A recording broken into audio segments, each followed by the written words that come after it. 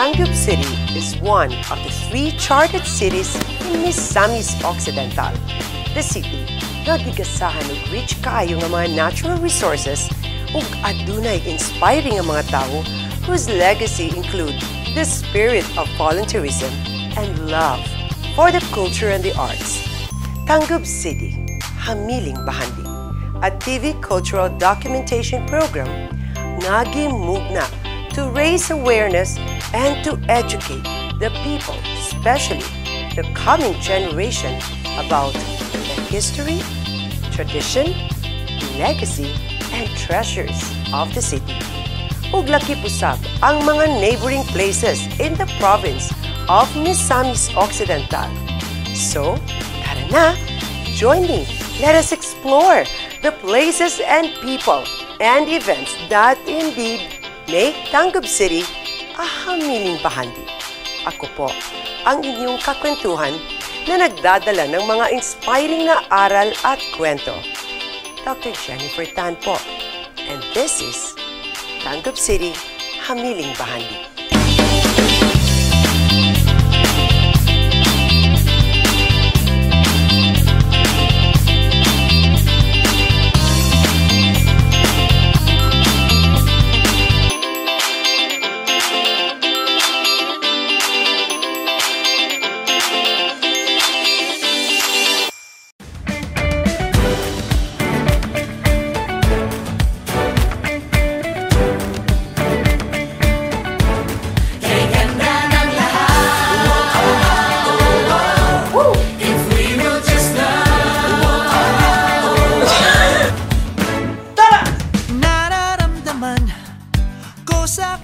Just love in this season of summer and festivals.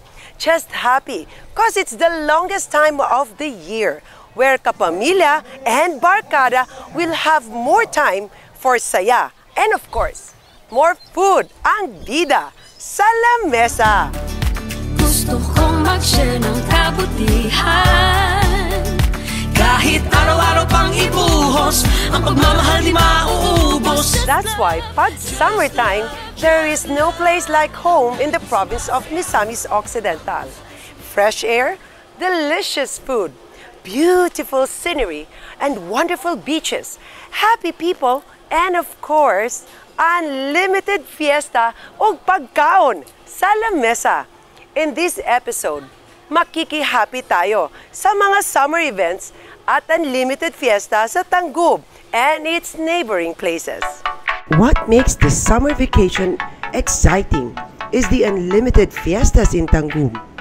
Out of 55 barangays, there are 14 barangays na nag-celebrate og fiesta ato sa month of May.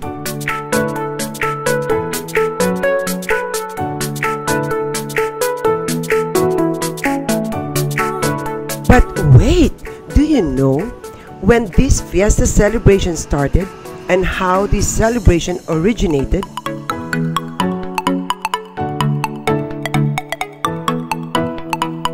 Fiesta or pista in our dialect is a Spanish word for party or festivity. It represents not only the largely Catholic population of the country, but is an acknowledged national and traditional occasion. It is a moment when communities come together in gratitude for another passing year. Mention the word fiesta to a Filipino and it would likely elicit a smile from him, conjuring images of banderitas, carrozas during processions, marching bands, and a surfeit of food.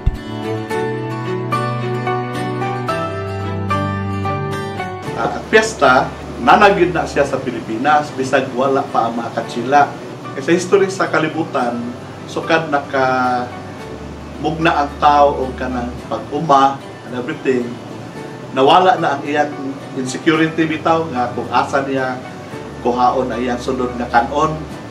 So pagbalhin sa tao gikan sa hunting and gathering ngadto sa pag-agriculture, diha na gyud namugna ang mga gitawag nato fiesta o festivals. So ang mga Pilipino, isang wa pa mga katsila, na anay mga pista-pista. Mainly para pasalamat sa mga ilang mga naani. Pag-abot sa mga katsila, butangan na lang o kanang Christian nga meaning na aman tayo mga nagkalain-lain nga mga santos na lain-lain o kanang mga bertod. Pero usarag yun ang tubong. Ang fiesta, pasalamat. What are you waiting for? Ubaniko ug atong suruyon ang mga fiesta, and let's find out unsa ang mga bida sa ilahang lamesa. Tara!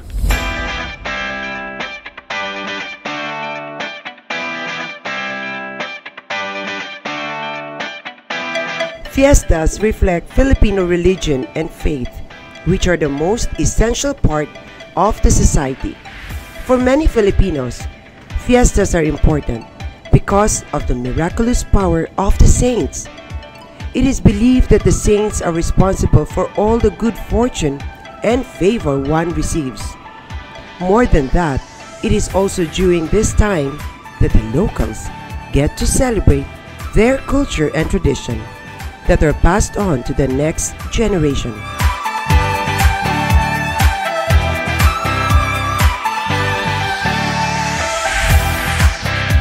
Dawa ang isaulog ang kapistahan sa among balang patron, ang mahal nga Santa Cruz. Ugay na nga katuigan, diin kami nahaabot diri sa among barangay Dalaway. Amo lagi pining di na isaulog kay tungod kay murag kabatasan na gyud namo ikan sa among mga tinikanan nga ang matag pista mao ginay among padayag pasalamat kay usama gud ni nga ang among pamilya magkatapok tungod kay murag mao po ilang ianhi kita labi na gyud ang salayo mauli panahon sa pesta. Ako si Rogelio Midelio, taga Mekanamay, Tangub City. Panahon na kada sagaran yun nga na Mayo 12 naagid mi nga ginasmay nga sa lugar may pasalamat namo sa buwan. Gracias mo tagtuig naagid kay kagahig gamay karon magtatapok kini nagalagandagan isuon ako ni Kastambulig mga igagaw silang sa bumabong nga sila mga amigo kamo yung mga driver ng tao may motor kanya may tapog-tapukan kay bata muli po sila. Ako nagpista si pasalamat sa tinuig na mo nga mga Russia nga mga amo kong gisunod sa akong mga ginikanan. Kada tuig din sir, amo din siya ginahimo. Kay pasalamat po sa among balang cross ba sa among patron di sa baybay. Open ko mga mapakaon sa tanan. Wala ko'y pili sa insa nga naa diri na mosulod sa akong balay. Welcome tanan akong pakaon.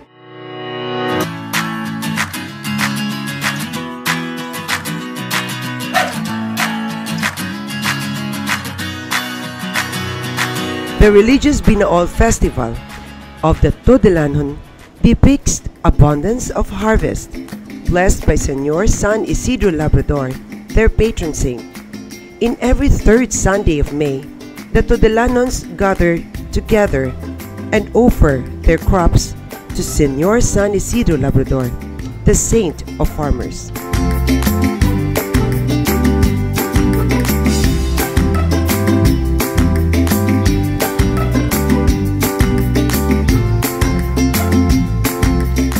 Si Marvin Kawit, taga din sa Todela, Barangay Sibak, sa Todela. Kini nga Binaol Festival, ni siya sa ka-activity din sa lungsod sa Todela na gina-celebrate every May 15 sa kapistahan ng Senior San Isidro Labrador. Kini nga festival, it depicts mainly sa Filipino culture of Filipino farmer. Kani mao ang ikatulo nga tuig nga iselebrar ang Binaol Festival, pero every May ga celebrate gyud ang lungsod sa Todela sa kapistahan ng Senior San Isidro Labrador. Kini nga festival gina-showcase niya through street dancing competition ang mga agri products, mga agri machineries, and then aside sa street dancing competition aduna po'y ritual showdown. So and then aside po sa ritual showdown aduna po'y booth competition apilan sa mga zona, gina-gather ang mga zona dito sa mga kubo or nipahat wherein magdungan og pangaon ang mga members sa zona eating Filipino food nga gikan sa ilang harvest. So kani nga festival ka-focus in praising and thanksgiving to Senior San Isidro Labrador for giving the people of Tudela a good and bountiful harvest. So I am proud that I am a Tudelanyan. I am proud nga namugna kining Binaol Festival, and I invite you all and welcome to our 3rd Binaol Festival. Thank you. Hi, I'm Sylvester Anthony Machacon, a presenter to Tudela Misamis Occidental. I bleed Tudelanyan blood, and the Binaol Festival, from the word, I think it's baul, which literally means farming. And it depicts basically the way of life of many of the Tudelanhos. It gives joy and happiness. It gives sa Binisaya pa, kabibo. Sa mga taga Tudela, happy Fiesta, and have a happy Binaol Festival. Be festive today and you enjoy the celebration.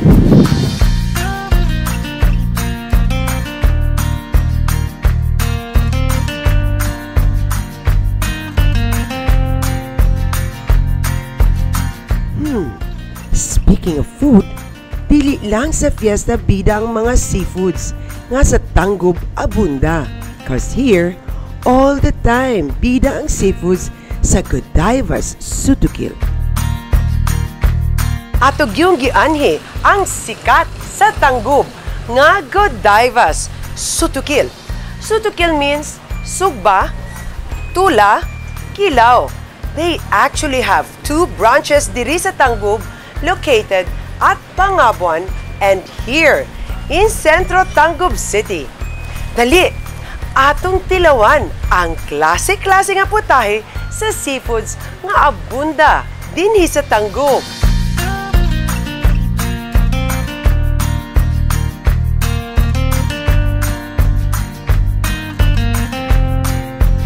Ako di ay si Juniper Dablo, nga isa ka manager diri sa Godiva Sutukil.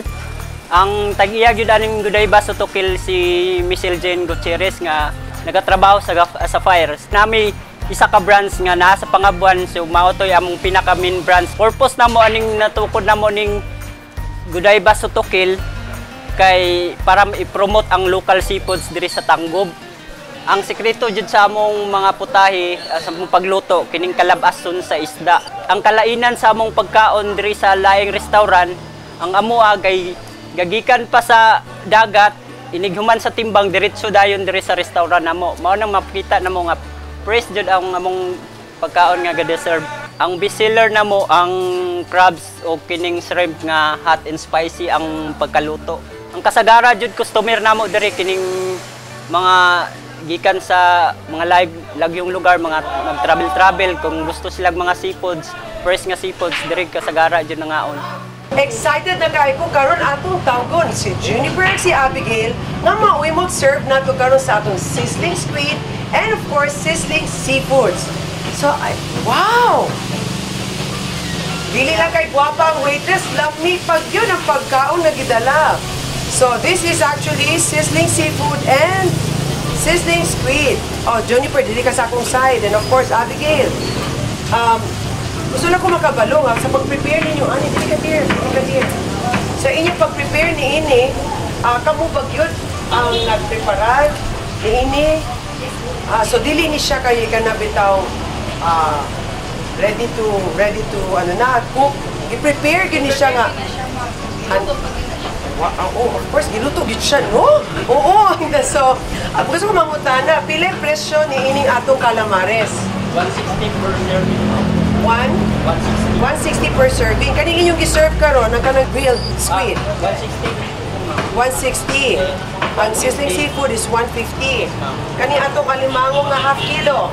Half kilo 300 na siya, magbayi na siya, Bayi good. Yung lalaki. Oo, same price na siya sa lalaki ng pero ang bayot. Oo, lagi no. Ano na may bayot? Diba? Ang bayot ba kay ang tampok sa niya, hindi siya dahil sa magkatampok along kilo na siya. So, dili kayo siya makakorso ka ng taas sa blood pressure. Okay. Sige. Then, kani siyang atong isda? 150 ang serving ang 300 grams ang first.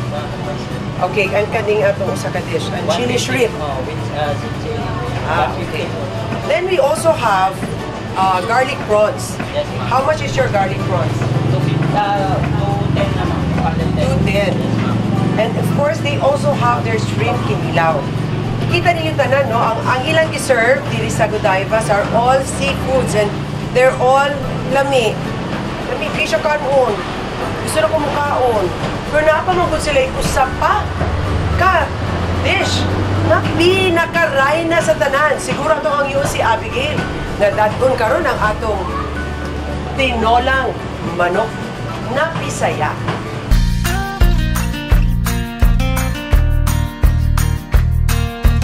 Of course, parehas akong giingong ganiha. Ganiha na ko gahamay-hamay nagikugulat sa rayna sa tanang mga pagkaon ko tahi din sa Godaivas. Ang ilang tinolang Bisayang manok. So Abigail, wow! Uy, makurot kung gitni na ako. Pero i-share ko sa iya. So, Abigail, ang tinolang manok, daghan po siyang benepisyo sa atong lawas. Di ba kung mukhaon taani, Abigail, kung naakay sakit, kitagaan ba kasi mong mama gingana nga sabaw? Yes, ma'am. O, niya naayo ka. Naayo, ma'am. Oh, wow. Okay, ikaw po, Juniper, naayo ka. Ako po, naayo po ko sa una. Karoon po ko'y sakit. Pero, to sa una po nga ako, kanagikan bitog panganak, maayo po ni siya kanon. Labi pa ang yang sabaw, maayo kay higupon. Now, people doesn't probably know the bigger benefits of eating tinolang manok. Ang manok mismo, which is the star of the sa atong putahe karon, sa atong menu, is actually rich in protein, ang atong manok, no? And of course, naapuday siya, cabbage, and then nakakita po kong mga onions. Probably onions and garlic, they are called the allium vegetables. Ang allium vegetables are actually also very good kay kaning allium, kasi naglibog sila. Kung saan man ang allium vegetables, mo na mga onions, garlic, mo na sila. But they can greatly help also sa mga tao nga mukhaon ni ini. So siguro, musulay na ta? Pwede na? Pero before tingin ta musulay, mag-inom sa ta sa inyong this is 4 seasons. Nag-serve po din sa Godaivas. Ako yata kay Juniper and of course kay beautiful Abigail. Ug ako, ang akong itik, lemonade. So, cheers ta! Una ta mga on. Cheers! Cheers! Cheers! And of course, thank you very much sa katiya ni ining atong Godaivas, si Miss Michelle Jane Gutierrez. Thank you very much, ma'am. Thank you. Cheers to everyone. Cheers!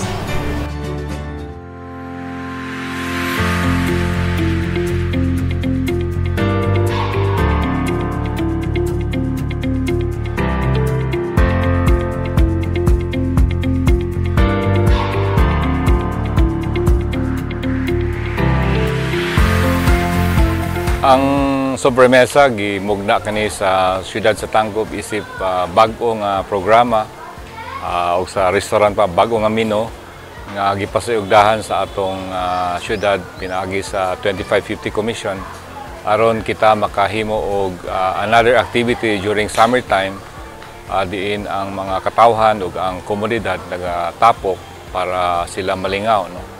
And this can be any activity that the community wants or kanang ganahan sa community. And although this is still in the experimental stage, but maybe somehow in the future ato gi makapagkaplagan ang unsagi gusto sa mga katawhan. Basta ang atong gihimo naghimo tag avenue for the people to unite and for the people to enjoy during summer vacation, diin ang makabatanunan, ang hamtong o mga katigulangan managtigom aron maglipay.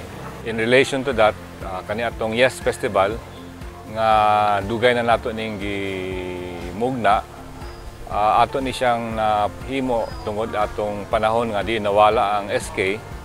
So naghimo tag replacement program sa Sangguniang Kabataan aron matagaan pug kalingawan ang kabatanunan, no? Especially the youth, no? Muna nga samtang nawala ang SK, nagmugna kita Yes Festival. Diin ang mga kabatanunan sa barangay from all 55 barangays. Nagsabot sila kung unsa ilahang sports. So nakasabutan kung na basketball, volleyball, and mo end kini og kanang Yes Camp. No? So, di na kabatanunan maglipay-lipay o sila magbuot kung sa ilang gusto. Basta lang ang panahon sa summer, ang atong mga kabatanunan, doon ay kapadulungan o doon na sila kapahungawan sa ilang mga skills o sa ilang mga activities.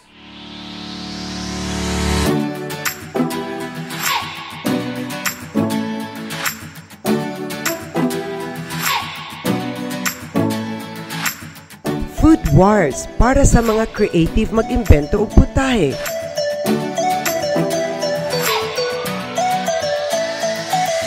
Tawag ng kusina sa mga nice puluto o mukanta.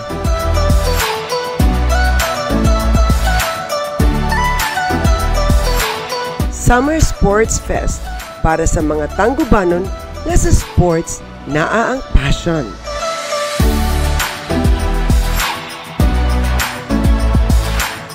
Bingo Social.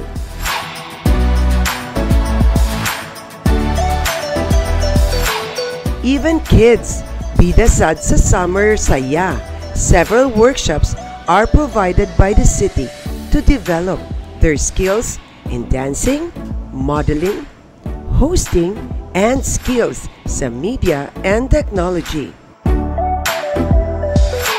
Taliwala sa kabibo ug lingaw sa mga katawhan, the city and the church never fail to highlight the significance of the festivity of May. The Flores de Mayo is a religious festival in honor of Mary, the mother of the Son of God, Jesus Christ. Flowers offered by young girls and boys to the Virgin Mary at the altar in the church.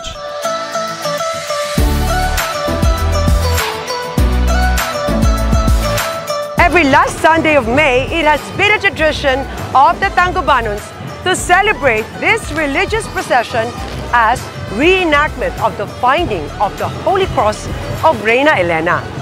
This religious tradition is more than 100 years now, and this tradition is something that Tangub City will preserve for the upcoming generation.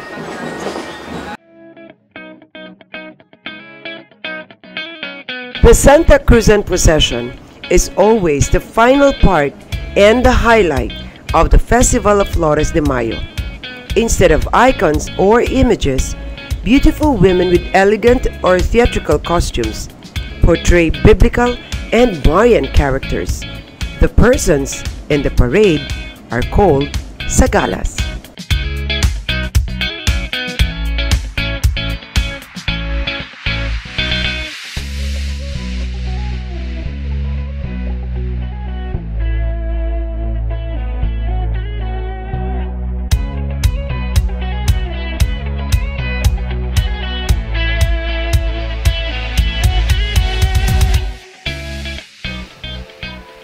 Indeed, there is no place like home.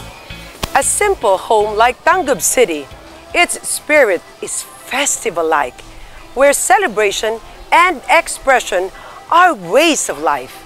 A city that is taking its milestone embedded with love and honor to our religion, culture, and tradition. Just love, just love, just love. Damdamin ko sumasayaw, ang puso ko sumisigaw.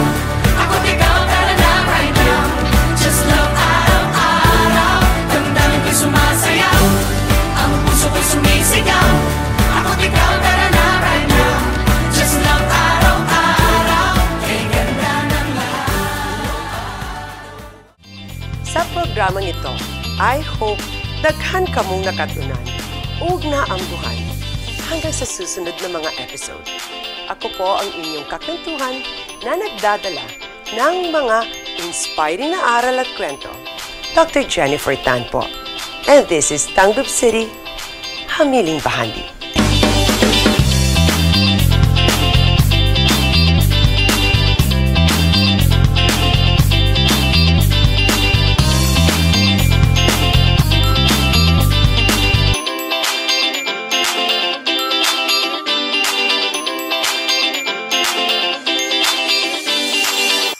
just happy because it's the longest time of the year. Kung gusto mong maglingaw-lingaw, mga tawag magloling hayaw, mag-joyride na. Uban na ang imong barkada, silingan o pamilya, mag-joyride na. Sinati untang palibot, mga lugar sulod sa Tangub, mag-uban ta. From Silanga to Makilaw, sa Sanapug, sa Pulaw, laagon ta. Labi na yun sa iyoy, huwag nang dapit na gano'ng kahoy, tala na. Maglibot Tangub, maglibot Tangub na ta. Maglipay-lipay, magsakay-sakay tala.